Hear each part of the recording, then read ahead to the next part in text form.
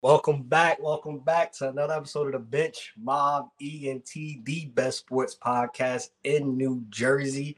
Y'all have seen this face before, but for those that have not seen this face, I call it Tally. You see the name?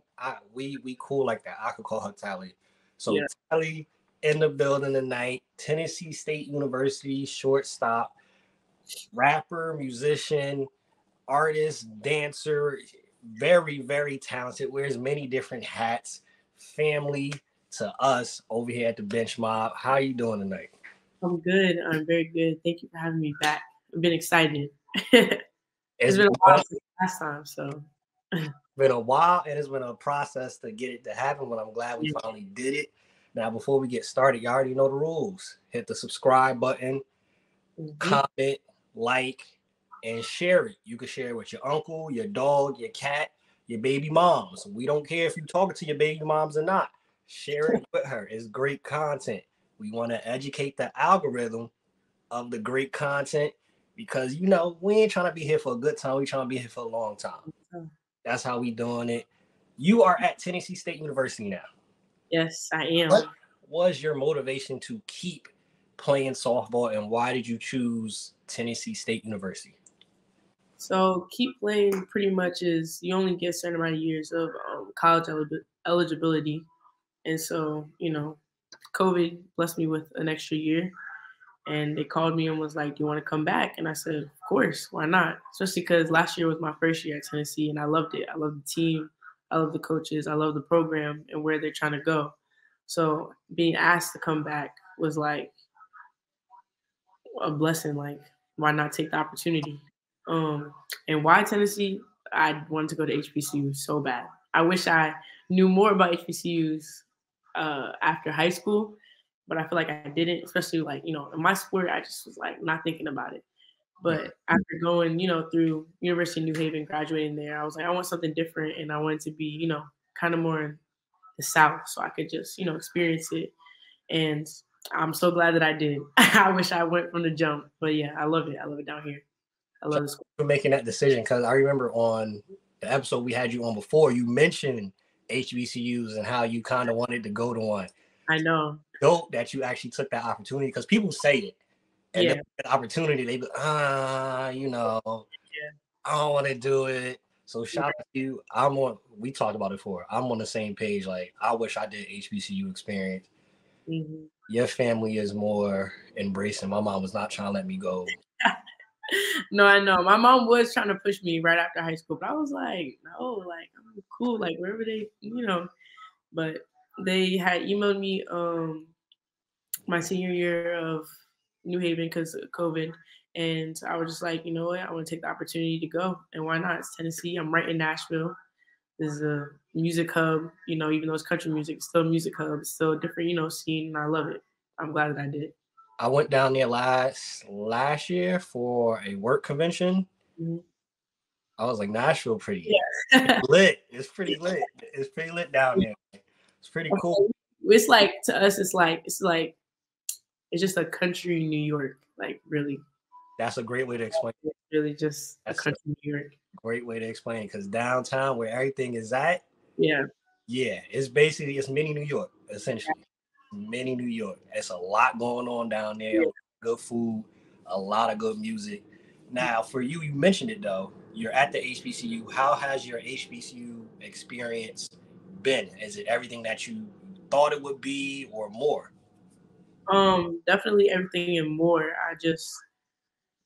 It's I like you don't think it would be so different because again, it still is just college and everybody's here to get their degree, but just being around the people that I'm around, being around my people, around my culture and seeing, the faces that, like I have in my household is way different than, um kind of like our town or like kind of like the general like public school kind of thing. So it's just crazy and everybody has something. Like everybody is wanting to be somebody. Everybody has like I'm a photographer or I'm a rapper or I play basketball or I do this and they're so set on it and I love that. It's so like passionate and everybody is full of love. So like they might be where like, oh yeah, I do photography. Oh, you're an artist. Oh, we should work together. And everybody's so nice down here. That's the only difference. The South, everybody's so nice. Jersey, New York. I don't know why we're so mean. I don't know what it is. Like we have great people, but until we break down that wall, everybody in the South is so much nicer. Every time I go down there, it's a complete difference. It was a video that came out like 2 years ago on I think Jimmy Fallon show, and it came out like the statistics like all of America views New Jersey, New York, and Cali as some of the rudest people in the world. And us being from New Jersey, No, it's so sad. It's like it's true, but it's not true. If that makes sense. It's like if you're from there, you don't think that, but when you actually go other places, everybody is so nice.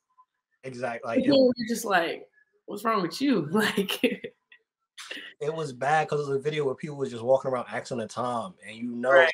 Jersey, you ain't got a phone, you ain't got. Right. And they show it in the South. They show other places like, oh yeah, it's 2 o'clock. Just something that simple. Like Everybody just taking their time answering the question. Like, it's something that simple. right? New Jersey, New York, we so sarcastic too. Is Yeah. what you mean? We can never be serious. Now for you, outside of the courteous and the manners and everything, what was like your biggest surprise going down to Tennessee and living there now? Like I said, honestly, I think I picked this school because when I came for my tour, it really just felt like home. Like honestly, being in Nashville, or I guess being in the city, even though I'm in Tennessee, it still feels like Jersey, low key. Like it just feels like a suburban town with a city in it, and I'm kind of just used to that. So it didn't feel like I was like in the middle of like Kansas and like there's just cows and stuff everywhere. Which I know there's probably parts of Tennessee, but where I'm at, it felt like home. It just felt like a second home to me, and that's really what this feels like. So with that, right, what has been the favorite thing you can say of being in Nashville? What's your favorite thing about it? My favorite, um, I'll say the people, the culture, just because like everybody's nice, everybody's so willing to, help in the sense of like depending on what they do and what their craft is, they'll help you like oh we should work together, we should do this, we should do that. Which I feel like back home there isn't a lot of that, which is kind of sad. But yeah, um, and how close I feel like because I feel like I'm kind of in the middle of the country, how close kind of everything else is. So like I'm only 4 hours away from Atlanta, so like that's another city that I visit a lot now. But yeah, I would just say how like kind of it's like out the way, but still in the mix. Yeah, it definitely is. When I went on a work trip, I definitely was considering like if I could have got a rental, I was going to drive down to Atlanta. Like, Yeah, it's like you get a little bit of everything, kind of. yeah, for sure. Now you mentioned right, you mentioned like, oh yeah, if I'm a photographer, I'm an artist, work with you. For those who do not know, you're in school for what, and what's your thing that you able to communicate with people like, yo, I do this. Right. So okay. So University of New Haven, graduated with my bachelor's in music and sound recording, and then I just got my master's in general business. And right now, I was working on a certificate in executive leadership and administration. But of course, when I finish school, I'm gonna do pursue music full time for sure. I've been making music for a very long time, and it's very past due. But this year, definitely be dropping a lot more music. Now, the business side, you got that just so it can couple with the music, so you know how to Yes. get yourself in rooms.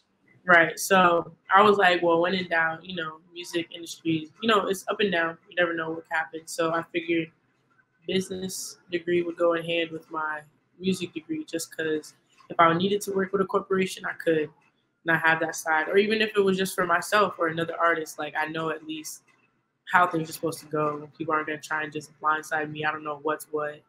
And then I'm taking like commercial law music classes too. So even like music industry classes. So it's not just straight business. It's also music business stuff as well. That some people just when they get into the music stuff, they just kind of go into it blind, and that's when you try to figure everything out at the same time. You make mistakes, but I'd rather try and not make those mistakes and just Now, for you, I always ask people that are in music, that create music, that are artists, what's your stance on and what's your goal of independent or signing to a label? You've been making music for a while. What would you lean towards more? Because I've heard both sides of it. You know, there's some pros and Right. cons. So for you, where do you stand in that independent or signing to a label debate? Um, I feel like, like you said, there's definitely pros and cons to both. For right now, I'm definitely still rooting for the independent side. Um, and I guess until I cross that line of like, oh, there's a record label on the table, maybe. But at that point, I feel like you already got their attention, so why not just keep going by Mm, yourself anyway? Because really, all I feel like, well, at least for me in the classes that I learned, that record labels all they do is really front up the money. And that back then you kind of needed them to get radio play and distribute albums and this that, and the third. But now we got social media. You don't need nobody for nothing but a camera. To be quite honest with you, so it's like really, if you just got the right people with you to promote your stuff, you can really do anything by yourself. So I Now, think independence was the way I'm gonna go. I rock independent. I like it because there's too many stories that you hear of people getting messed up doing the label. They Especially 'cause, again, it's a business, it's a money thing. So like, if you're doing it just for I enjoy making music, and I want content that people have and can hear to just enjoy, what it is that I do or my feelings or my life. The business side of it is them is nah. I need more of this. I'm trying to pull every single dollar out of you, and that kind of takes the fun away from it. And that's the one thing I would never want. Like I just want it to be where I enjoy what I do every day, and I'm doing it because I can, not doing it because I gotta pay my rent and I gotta do this because the record label's gonna drop me. And, that's too much stress. definitely, I hear it all the time where you've seen the interviews. Everybody's seen the interviews where it's their favorite musician is like, I don't really love it no more, but I owe the label more albums. Hmm. Why they sound different? Right. Label want this. This is what they saying Hmm. for you, right? Because like you said, it is a business. On the if you know going with the independent side though, Right. for you, how do you balance that of I do want to try to produce some type of income from this, but I also want to not lose my artistry and who I am and what my sound is. I think that just comes from being passionate in what you do and like seeing what it is that you want out of whatever it is that you do. So I know, like for me, I feel like taking my athletic drive, my passion, my ability, all that stuff, and putting it into my music where I just want to put something out that represents me to my fullest. And that's something that I enjoy, and that hopefully that they enjoy. And at the end of the day, if I love it, I'm gonna put it out there. So, and just sticking with it, just being consistent enough to have enough music where people are like, I might not like this song, but ooh, I like this one, or you know what I'm saying? So just have enough on the table for someone to enjoy it and then hopefully, make a buck or two out of it. For you, do you like how do you make sure that you stay in the mental space, being that you're in a field where opinions of people kind of matter on some level.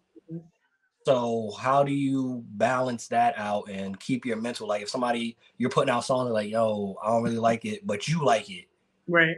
like how do you balance that out and keep your mental like all right this needs to change or nah they just hating, like how do you balance all out in that field?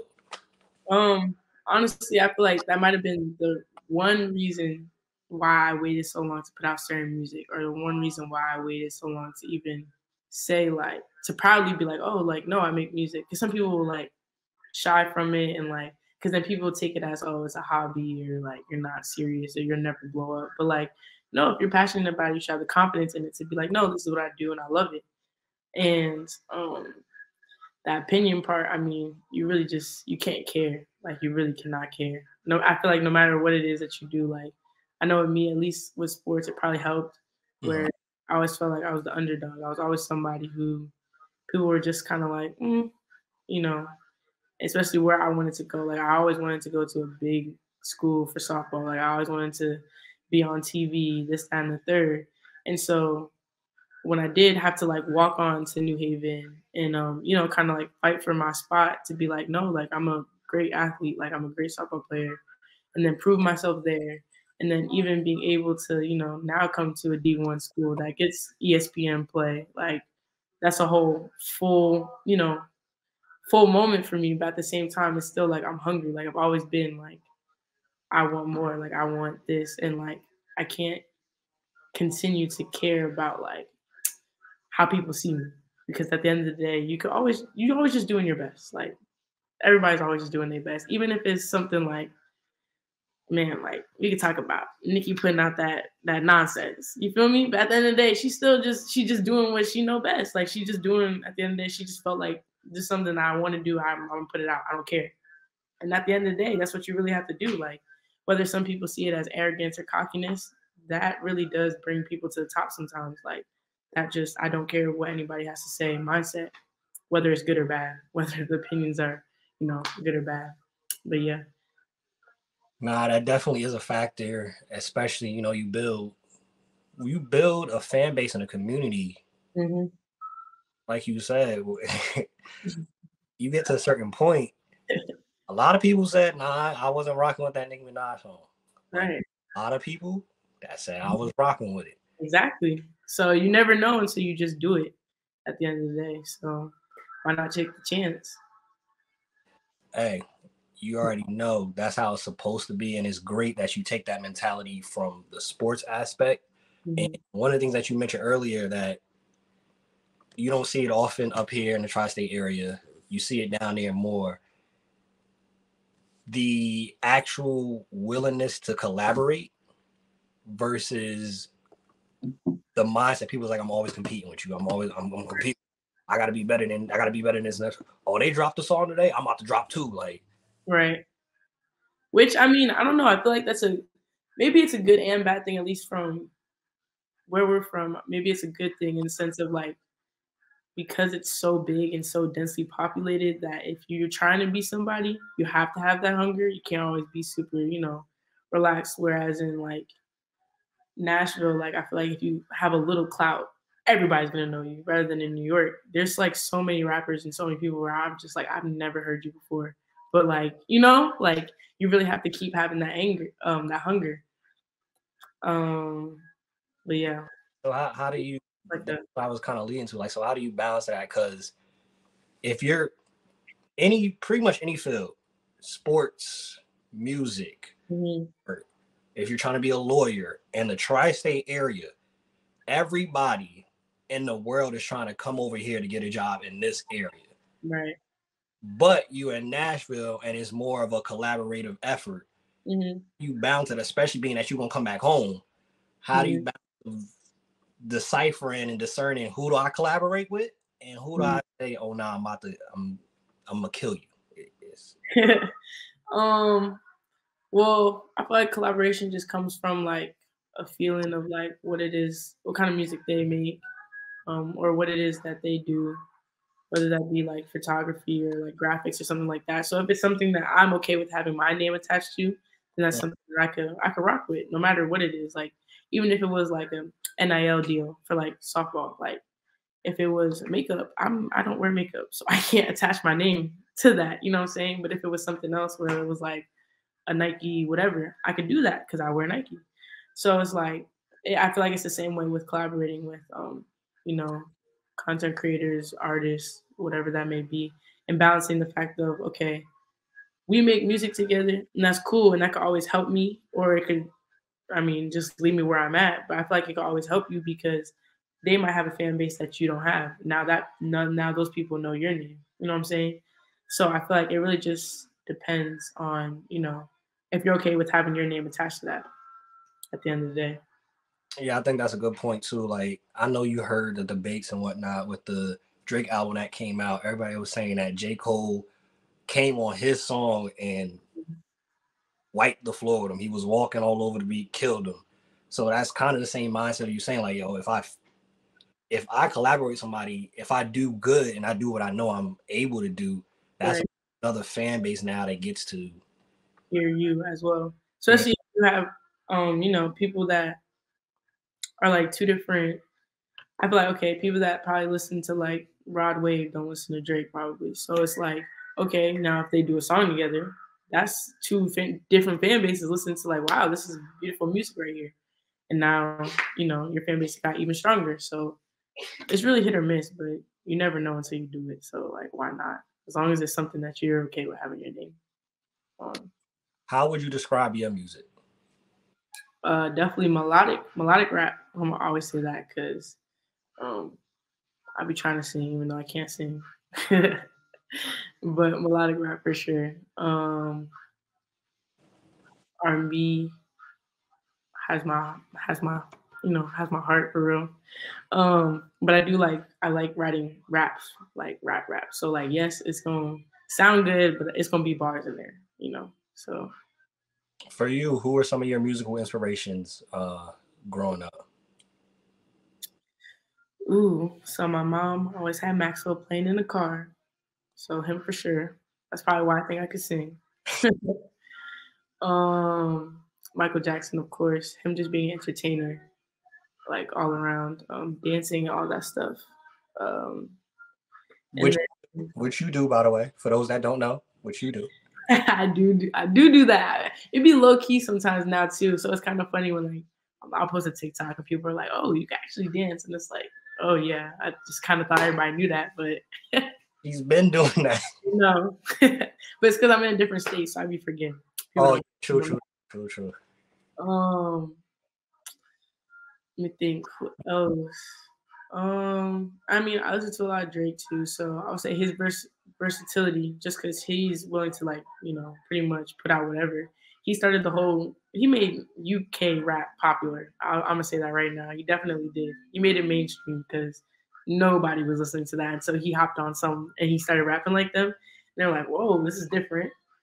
Um, and who else? And um, I'm gonna say Nikki too though, just because of her grit and her like her I don't care mentality of yeah I'm a female rapper but I'm gonna eat all y'all up. And I think that's really kind of where I'm at. That's dope. Would you consider, being that you know music and you've listened to all types of music growing up from the beginning till now, would you consider her as like the GOAT for female rappers? I'm always gonna say yes. I'm a barb. I'm sorry. I'm a barb to the core. She does some nonsense, but I'm still a barb.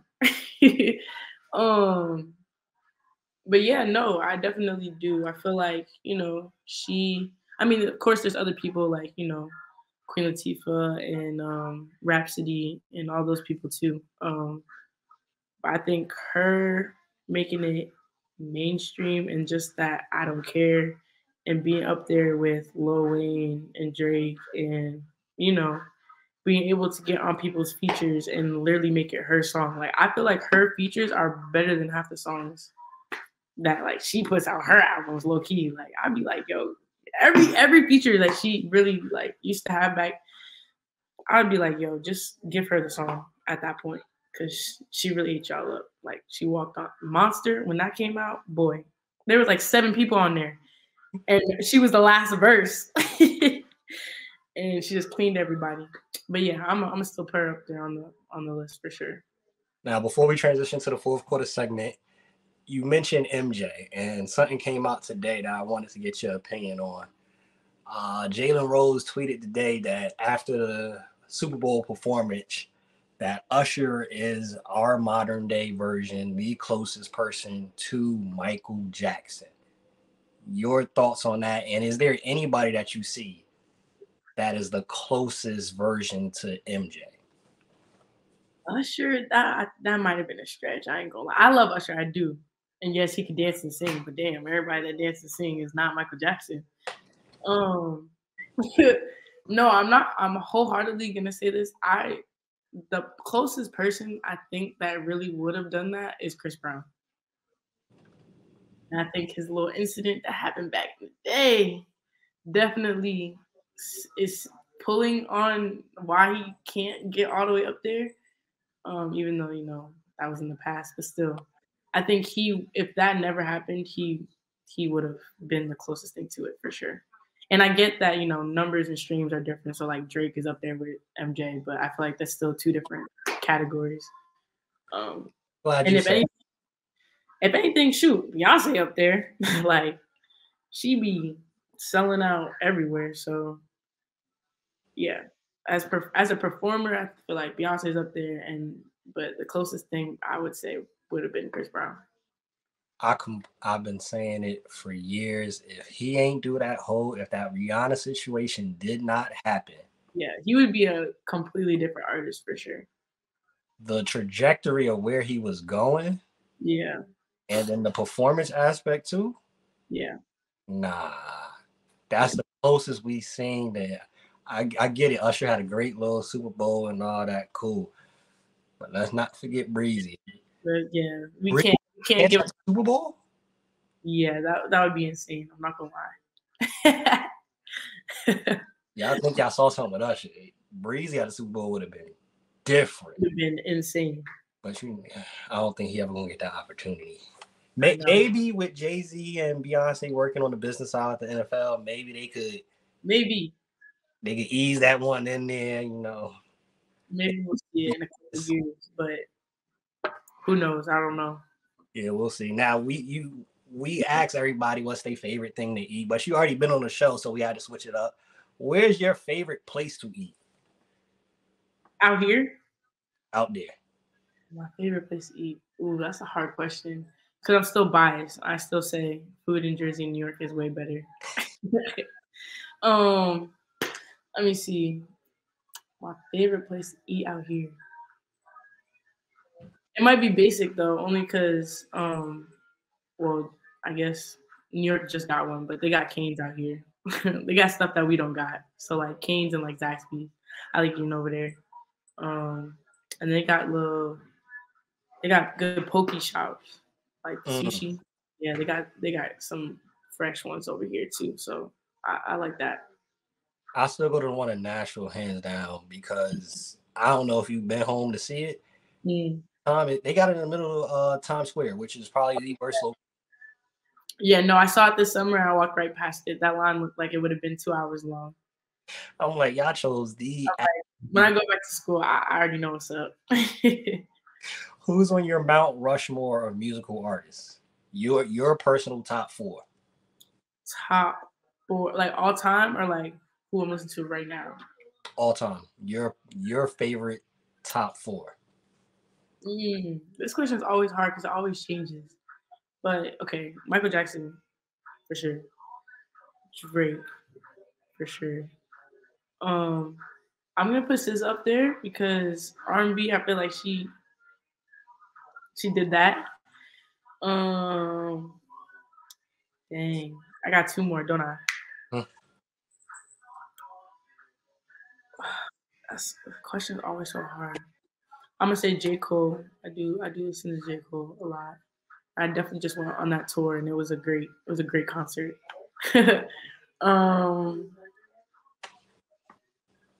And last one. I don't know. It's kind of hard. I always have like a top 4, but 5 is always like a stretch for me. For you, completely whatever comes to mind, 2 things in your opinion that are overrated. Overrated.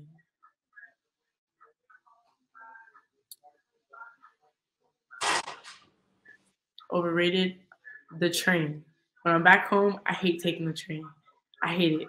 I know that it's supposed to be convenient and I hate it. I hate taking the train. I hate taking the subway. I really do. I will drive from Jersey to New York no matter anytime I go and pay $60 to park somewhere.